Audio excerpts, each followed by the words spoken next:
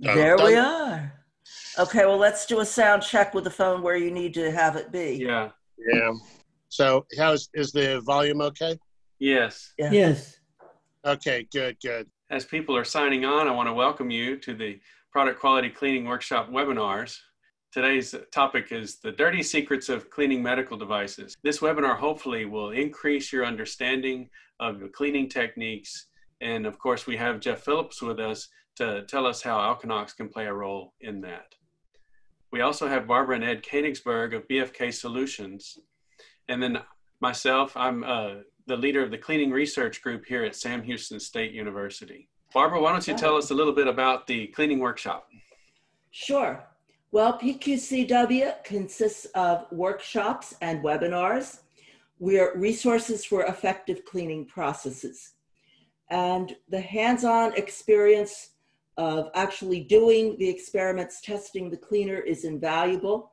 While we're in the state that we're in, we'll help you via webinars. And also our speaker today is Jeff Phillips. Barbara and Jeff go way back, so I'll let her do the introductions for Jeff. Oh, yes. Jeff Phillips, he has over 20 years experience in pharma, medical devices, optimizing processes. He is brilliant. He's a real entertaining speaker. He leaps tall buildings in a single bound. All right, well, boy, just like trying to follow Bob Hope, that's a pretty difficult and tall order. Today's talk is we're going to define critical cleaning. So we're all speaking the same language, or as I like to joke around, the opposite of the Tower of Babel. Anyone can Google that if they need to know what that means. Cleaning chemistry, we'll get cleaning methods, cleaning validation verification, and hopefully if I'm not yammering so long and getting yelled at, hopefully I'll have time for some questions, discussions, or in other forms of entertainment. Critical cleaning is when you have cleaning that impacts the value of your finished product. So it's especially important where cleaning can affect subsequent processes, or obviously it can affect the function of what you're trying to make. Typically, you need some kind of observation, measurement, verification, validation that is related to this critical or precision cleaning.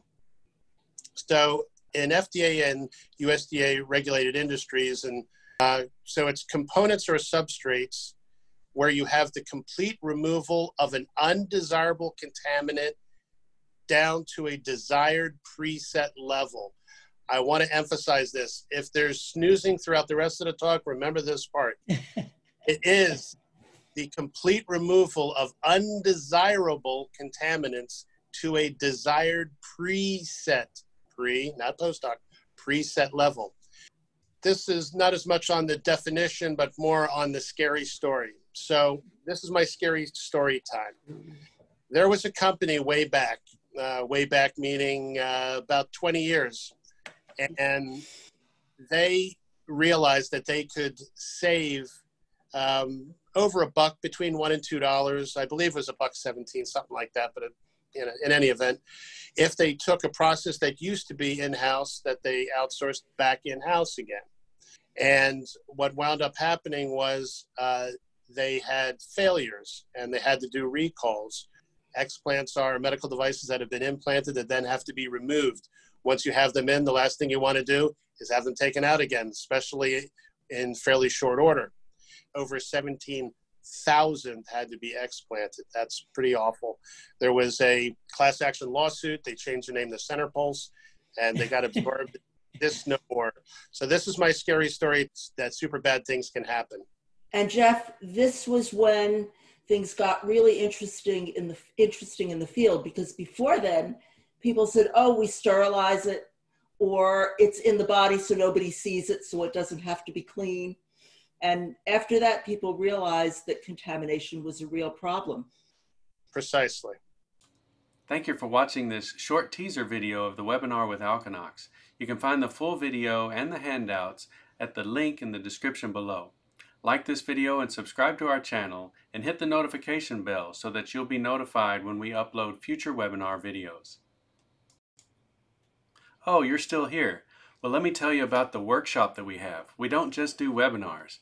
Coming up probably in early January, if COVID and the pandemics cooperate, we will have a hands-on workshop in critical cleaning here at the university.